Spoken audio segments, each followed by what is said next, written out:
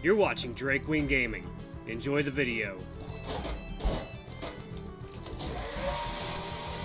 Guys and gals, Nary here from Drake Queen Gaming. Some of you know me on Twitter, The Gaming Dragon. Today I'm coming back at you, another Let's Play episode of Far Beyond the World. So y'all, without further ado, let's go ahead and jump right back into it, shall we? Alarm Chan, you are up, and let's go. Good to be back, y'all. Anyway, I ask and he blinks as if realizing he had gone off topic. Sorry. It's a different story and it doesn't really matter. What matters is that I was wrong. He didn't know me at all, and it turns out I didn't know him either. He took my idle response as an agreement, while I overestimated his actual feelings for me. The wolf sighs once again, hiding his muzzle in the palm of his paws. It was Vul and Varissa all over again. All we were to each other was our respective roles in the tribe. All Tano wanted and cared about was having the son of the chief in his pocket. How else would he get to pilfer the tribe's treasury? I should have never humored his delusions. I'm not picking a side either. I'm not picking a side here, I mutter quietly, ruffling his neck fluff. But Tano doesn't strike me as evil. Calculative? Desperate? Maybe, but not cruel for cruelty's sake. I do believe he was misguided, but... I pause. Not sure if it's my place or even time to challenge him. But? The wolf asks, and I decide to follow Aralf's hard truths policy. You do tend to dance around the truth a lot, trying to protect other people's feelings. Had you simply told him no the first time around... How could I have possibly known he was being serious? He snaps defensively.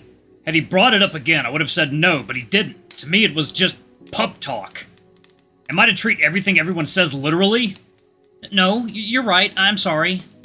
I sigh, looking away into the fire, and the wolf hides his muzzle back into his paws. I might be projecting my own insecurities again, applying my experience to a situation it didn't witness. Even knowing you barely 2 weeks, I would never have fooled myself that you would run off with me. I'm not saying I'm blameless. We were both to blame, that's true. He concedes through a sigh, raising his head to face me. But there's a difference between omission and delusion. I tried to reason with him, begged even. I wanted us to stay together and continue as we were, but he refused. He got angry and harsh words were exchanged. I felt like the only thing left for me to do was to break it off. Ranok pauses, looking to the side as if trying to reason with himself now. We clearly brought out the worst in each other, and I couldn't watch him throw his life away like this. Not because of me. So I did the hardest thing I ever had. I told him it was over. In as plain words as I possibly could muster. Then I walked away. He hangs his head again. It broke my heart to leave him huddled and crying in the woods, but it had to be done. I frown, trying to imagine the scene, and despite understanding Ranok's side of the story, I can't help but feel a bit sorry for the White Wolf, even if he brought this on himself. I just sit there, uncertain what to say, and Ranok simply continues. It took all my strength to collect myself and go back to the feast, appearing normal and happy. I'm so sorry. Don't be. Not yet. He shakes his head with a forced chuckle. If you think that's the end of the story, you clearly don't know Tano. He's a ride or die sort of person. What did he do? I push my hand against my lips, getting unnerved by what might come next. Knowing Tano as little as I do, I can still see that the wolf can be quite unpredictable at times. After some hours passed, he arrived at the feasting grounds drunk and very feisty. He was picking fights left, right, and center. Derwin, always the older brother to us all, stood up and tried to pacify him, but Tano had none of it. He pushed him away and approached our table, stealing Vul's mug, emptying it a long, disgusting chug that stained his fur all the way down to his pants. I cringed, suffering secondhand embarrassment. He must have been a mess, but can I blame him? He was just dumped. Jeez. Vul was pissed, more so when Tano simply threw the mug back at him, squaring off. What the hell? He said, you want to do this, big guy? Come on, I've got nothing to lose. He mimics Tano's mannerisms because he frowns in clear distress. It stung me to see him like this. It hurt to know I was the cause of it, and just as Vul was about to accept the challenge, I interceded. I asked him to let it go, saying that Tano had simply too much to drink, but that's when his attention shifted to me. Right then and there, he confronted me with all the cards in the open. Oh no. He proclaimed his love for me, revealed that we planned to elope together and be happy away from this bigoted, closed-minded shithole. And then... He paused, pulling me to the edge of my seat. And then what? He crawled onto the table, brushing off the food and drink as he went and leaped at me, kissing in front of everyone. Oh God! I exclaim in utter horror. I thought their fallout would have been something spectacular for the village to be abuzz with to this day, but I never imagined Tano would have gone this far. That is a bit of a... Jeez. I was stunned. I didn't mean to be cold, but the shock aided me in saving what little I could of our joint reputation. You must understand, if I didn't do anything, we could have both gotten banished. He sounds panicked, clearly worried I might think less of him. that whatever came next came out of spite or malice, but I know him better. Of course. I say reassuringly, nodding in agreement. I pushed him away, wiped my lips clean, and laughed it off. Vul didn't see the humor in that scene and hurled Tano violently into the dirt. He sighs, clearly not enjoying reliving that night. To be fair, I begin to regret asking in the first place. It sounds like a nightmare. Everyone was looking at me with confusion and fright. Up to that point, we were very close, so I had to make up a story to banish any speculation. I panicked. The wolf cringes and looks away in shame. I made up a lie, that Tano's advances were rejected by a female, and that he's been drowning his sorrows in my ale, crying over my shoulder.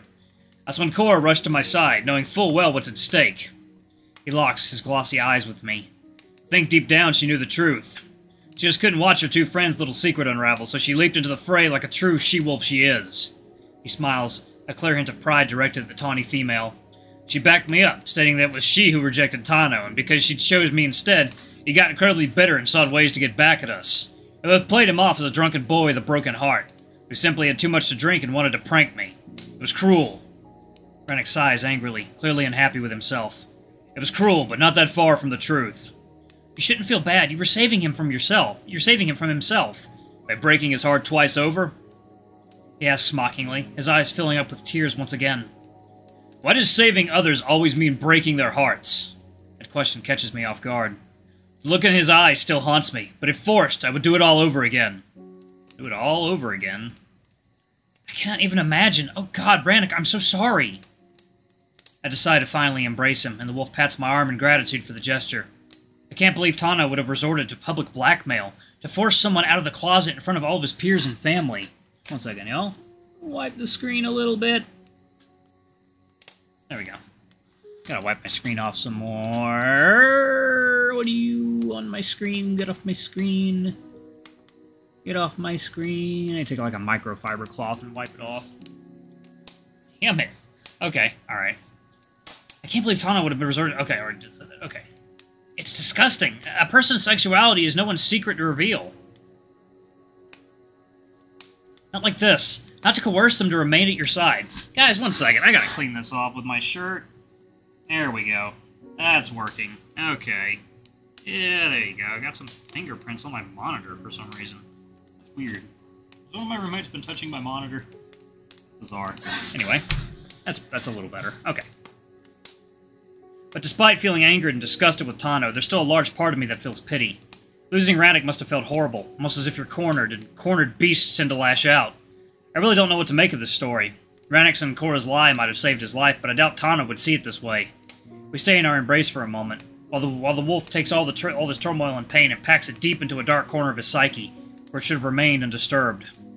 The rift runs deeper than I could have possibly imagined, but it's clear Ranok still holds some deep sentiment towards the white male. He constantly goes out of his way to defend him. Perhaps it's just guilt, or perhaps a tiny part of him still loves him. Cora was right, they're both at fault, but Tano being who he is doesn't make bridging that gap any easier.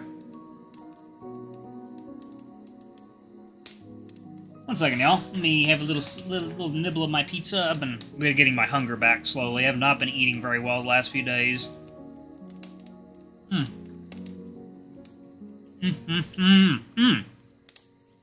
God, that cheese tastes so heavenly. Yeah, I don't even think I had 1,000 calories yesterday. One second, y'all. Let me finish chewing. No, y'all get pizza mouth, Nary. Eventually, Ranok exhales heavily and pulls away. Now you know the truth, and why you're so resentful when it comes to me. Despite managing to save our hides, his reputation was harder to recover. After all, he was the one who kissed me, and I did not reciprocate. With Cora's made-up projection added to the mix, it made him look very undesirable. But he left us no choice. It was either ridicule or banishment. Or punishment. Actually... Oh, Lord. Oh, what a sneeze. Oh. I had pizza in my mouth. Oh, God, I'm so happy it didn't come flying out. Actually, I think he secretly wanted us to get banished, he says in a sad tone. I would have forced the original plan onto you. The wolf nods in resignation. Since then, he was secretly mocked. He feels betrayed and made a fool, and rightfully so. But I feel used and manipulated all the same, and that's something he never even apologized for. There's a clear tone of bitterness in his words, and I place my hand atop his still shaky paw. To this day, he thinks he's the one who lost everything, but I was no better off. I was happy with him. We could have been happy together. But it wasn't enough, was it? With Tano, nothing is ever enough. He must have it all, or none can have anything. So, here we are. He shrugs, displaying his paws in defeat. I think you two need to work this out. I mumble worriedly, but he just throws me a stern look. There's nothing to work out. Tano always wants his way, and he always forces it no matter the consequences. I know I've said you're my first real choice, and now, given all the information, you might think that was a lie. That I had one with him. One second now. Okay. Chewing done. I listen to him intently, as he infers some of my concerns. But that was an impossible choice to make. It wasn't real. It was a childish, selfish delusion. He sneers. I would never shrug off my duty or my responsibility on a whim or for a flight of fancy. True relationships are built between people who understand their place in the world and who want to share it. Trying to find love while running away from responsibilities like building on quicksand. I nod at his apt summary. I hardly agree. You can't run away from who you are, and you cannot let others strong-arm you into change. That's why I chose you. He smiles weakly. You came into my life with no expectations or demands. In fact, you were at my mercy. Saving your life was a choice I made while you were unconscious. You didn't ask nor demand it. You've also shown such immense gratitude for the most benign of things. I know that your memory is partially to blame, but you wanted to be there for me, without knowing who I am or even caring for my position in life. You made me feel safe, and I'm certain that despite our precarious situation, you won't force me to choose between you and my people. Because above all else, you took the time to understand me, who I am, and what's important to me. Of course! I nod again. I would never seek to divide your loyalties or attention. I'm here to just be there for you, to help you along the path you've been set upon. All this, Tyrann, your tribe, your family, and friends is what makes you. It's what makes you you. It's a package deal, and I would not have it any other way. I'm sorry you were forced to make such a choice before, but that's not what love is. Thank you. Thank you for listening and understanding. He leans his muzzle in and plants a soft lick on my cheek. Thank you for sharing. I reply, sinking into his neck fluff and enjoying his now muskier than before scent. As I remain there, I think of something to lighten the mood. Tano's pup name is Snowball, isn't it? I ask teasingly, and the wolf blinks in surprise, looking away and acting as if he didn't hear the question. But that change in his posture indicates slight tension, which means I'm right. I take it as a yes. Don't ever call him that, he says in an oddly pleading tone. It's not a command, but a thoughtful request, and I'm taken by surprise. Others seem to do it all the time. They shouldn't. He sighs heavily. It's a sign of lack of respect, and it's all fallout of his drunken confession. I might not like him, but he's gotten pretty petty and bitter and constantly tries to get back at people. But at the same time, it's hard not to take some responsibility for it. Somewhere there is still the wolf I used to love. I nearly choke up at his words. Such a good boy.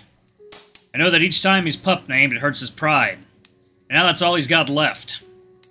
Even at odds, he's still mindful of others. Perhaps it's not what I meant to do here, but if there's even a chance to fix their friendship, I'd like to help if possible. I don't know if Tano really moved on. His actions at the feast seem now falling into the jealous ex territory. And I'm not sure Ranok is very much over it either. Maybe he moved on from their relationship, but not the breakup. That loss will haunt him for a long while, and how couldn't it? I can't even begin to imagine how it would have felt with such a shit show. I thought you were impossibly brave after you told me of the battle. Now I know you're all kinds of brave. I wish I was made of as sturdy stuff as you are. You think I'm brave? He snorts, pulling me away and looking into my eyes. His green emeralds shine in the light of the fireplace as he leans in to give me yet another lick. Ooh, excuse me. Life seems to constantly send the same blows my way, and each time I falter. I'm a half-collapsed shack propped up on stilts. Well then, I don't mind me a fixer-upper. I chuckle, drawing a reluctant smile from the wolf. He leans into me, and I reach with my hand behind his head, scratching at his fluff idly. His tense body just shows how much stress and burden overloads this poor guy. I wish I could somehow relieve it, but I'm at a loss for words. All I can do is what I proclaimed to want to do in the first place. Be there for him. So I resign myself to simply stay in his tight embrace, just enjoying the feeling of being wanted and needed. We stay like that for a while, until I notice his bulge expanding slightly inside his pants and pressing against me. I'm sorry. Oh my. He pulls away, embarrassed, but my hand guides him right back. Don't be. It's a compliment, if anything. His green, shimmering emeralds lock with me in slight disbelief, and I shiver. It's as if he's peering into my very soul, and then suddenly he dives in for a kiss. I lean into him, pressing my body against his rock-hard frame. He's groping me, his massive paws cupping my butt cheeks, toying with them playfully as we continue to interlock our lips. His hold gets firmer and he stands up, effectively lifting me up, and I wrap my legs around his waist. It's exhilarating to be held like this, cradled against his torso, and I groan with pleasure, feeling the bulge poking at my underside. He stumbles a few steps towards the tent when suddenly, as if touched by a magic wand, his excitement vanishes and he lets go. I fall to my feet, standing in front of him completely dazed and confused. I can't. He mutters apologetically, but I simply grab his paw. It's fine, we don't have to go all the way. But, Orion. No buts. I pout playfully. You've left me hanging once already. You know I want it. I whisper enticingly, gently groping his groin. And I know you want it too. Oh, by the moon. He groans as a shudder radiates across his entire body. His eyes dilute and his fur bristles as if electrified. His heart skips a beat when his primal gaze lands on me, but I do not fear him. Instead, I tug gently at his pants with a soft smile. Let's get that off. And I'm gonna pause it right there. Alright, thank you all so much for watching. Oh boy. Thank you all so much for watching. Don't forget to like, comment, subscribe, ring that notification bell, leave a super thanks, or tip if you can, it always helps. It's nice to finally see the kind of background he has with Tano, and I do understand quite a bit more why Tano is the way he is, but he brought some of that onto himself, but still, like, don't make fun of people for their sexual preferences. Come on now.